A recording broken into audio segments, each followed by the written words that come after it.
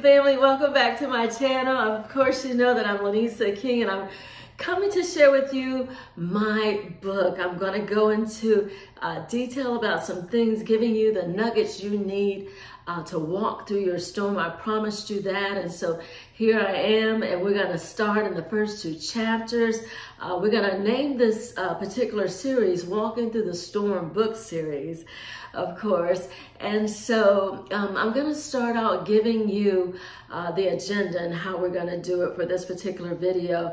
I'm going to cover two keys, and with those two keys, there are 4 points in each key that I want to go through. We'll do an introduction, and at the very end, we want to pray. We want to pray about these two keys in your life. And so that's what we're going to do, okay? So we're going to get started now. Of course, I'm releasing two very important keys. The first key has to do with prayer, and the second key has to do with forgiveness. And so prayer is the most powerful tool a believer has. I say this because without it, I would have never survived any of the storms that I've gone through. The reason why prayer is so important when you go through any kind of battle or storm is because your spirit man is built up to a place where he takes over. Your spirit man takes over in that situation. And what comes out of your mouth is all the things that you have studied, all the things that you have, as far as scriptures, you know, those scriptures come forth out of you in power and in strength of the Holy Spirit.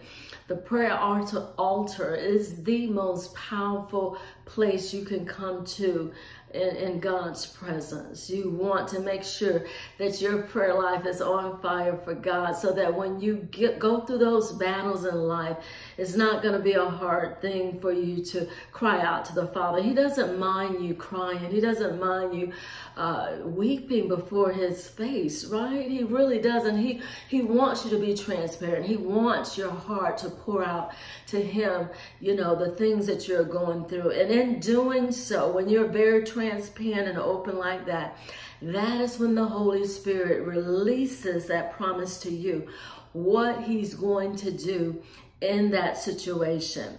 That is who he is, and that's what he does. And that's what I've experienced every time. The promise may have been definitely different for that situation or that storm that I was going through, but God does put a promise in my spirit to hold on to throughout the entire storm, so that I am not consumed. If it wasn't for the mercies of the Lord Jesus, we would be consumed by the enemy. You know, the Lord has set up so much in preparation prior to us going through anything that we would ever go through in this life. He knows what we're going to go through, but he has already paid the price on the cross. He's already given us the tools and the knowledge and everything, and it's found all in that word.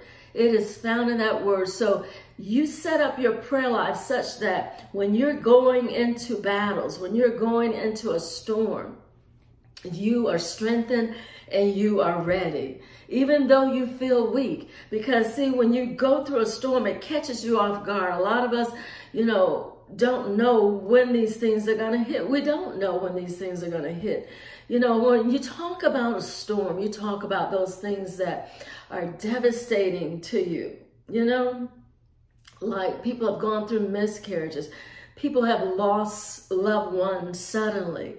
People have lost marriages suddenly, or the marriage split suddenly. You know, these are different attacks on people's lives, or they lost their jobs suddenly, or their health suddenly started crashing, you know, within hours, within minutes, seconds sometimes, you know, suddenly these things happen. And so we have to be prepared, you know, for those type things in our lives. I hope that you're understanding where I'm coming from, and I want to go ahead and start from my book so that you know some very important information from that subject alone, prayer. So let's begin with the first key. We said it was prayer, of course, and I want to draw your attention to 4 points. Okay, so on page 1 of my book, I start out saying this: having a prayer life is what saved me as I began to walk through the storm. Your prayer life is what's going to carry you through the storm. Without strengthening my spirit man through prayer, I wouldn't have survived. So not only are we to have a prayer life always, but especially during the storm, and you say to yourself, oh, I am very weak, and of course you're crying a lot, and it's very painful, the things that you just faced, and all of that's true. But listen, God doesn't care if it's just a sentence, 5, 6, 7 sentences, as long as your heart is sincere and transparent before the Father. The Lord does his greatest work. Your ears are inclined to hear him in the deepest way when you're going through these storms. So cry out to Papa God no matter what, no matter what. He's not worried about how long you're going to be in your prayer closet. No, he just wants you to come to him and cry out to him, pray to him. So again, without strengthening my spirit man through prayer, I wouldn't have survived it, because the fight was so great. The storm was very powerful. It was raging, you know, something you never walked through before is what's happening. And so, it's I wouldn't say a scary thing. Maybe for some it was, but sometimes the spirit of fear does try to come in after a certain time to make you feel like it's a hopeless situation. But the devil is a liar. He is a liar. Okay, we're going to move on to point 2. Point 2 is found on page 3, right? And I talk about 2 scriptures right here. And it says in Luke 5:16 in the New Living Translation, it says, Jesus often withdrew to the wilderness to pray. He often withdrew to the wilderness to pray. And also in Mark chapter 1, verse 35, it says, before daybreak the next morning, Jesus got up and he went into an isolated place. He went into an isolated place. I want to let you know that I have my book, but also I have notes that I'm following as well. But I'm reading exactly what's in my book here. But again, Jesus often withdrew to the wilderness to pray. When he was with his disciples, he would withdraw. He would withdraw from where he was, and he would go up into an isolated place. He was always found praying. He even wanted his disciples to pray with him. Jesus received strength from the Father. Not only that, direction and guidance and peace and everything he needed in prayer. And it's the same way with us. We're no different. We're to come to the Lord in our time of need, or every day basically, but we're talking about walking through the storm. But we're to come to him and pour out our hearts to him during that time. And the Lord will fill us up with his love, his peace, again, direction and guidance and strength. And listen, supernatural power and authority to fight against principalities and power, to wrestle against them in that way. And of course, you know, I'm telling you the truth. In Ephesians 6:12, it talks about how we wrestle not against flesh and blood, but against principalities and powers and spiritual wickedness in high places. This is who we're wrestling during the storm. He tries to get us to be discouraged and think about other things, and that these things are not going to happen, that the promise that God gave us is not going to happen. But again, he speaks lies, and he does not speak the truth. So we have to use 2 Corinthians chapter 10, verses 4-5 to shut him up. The Bible says that our warfare is mighty through God to the pulling down of strongholds. Let me back up a little bit. It says, for the weapons of our warfare are mighty through God to the pulling down of strongholds, casting down every high imagination and every lofty thing, every high thing that exalteth itself against the knowledge of God. So every thought that you're thinking, everything that you're going through, you got to shut it down immediately so that the enemy does not wreak havoc on us. You can only go as far as your personal prayer life, right? If you spend a little time in prayer, you only have a little power. But if you spend much time in prayer, you will have great power. So not only does your prayer life strengthen your spirit man, but it causes you to rise up into greater power and authority as well. This is why you saw Jesus praying. My question to you today is, if Jesus, the Son of God, prayed constantly, how much more do you think we need to pray?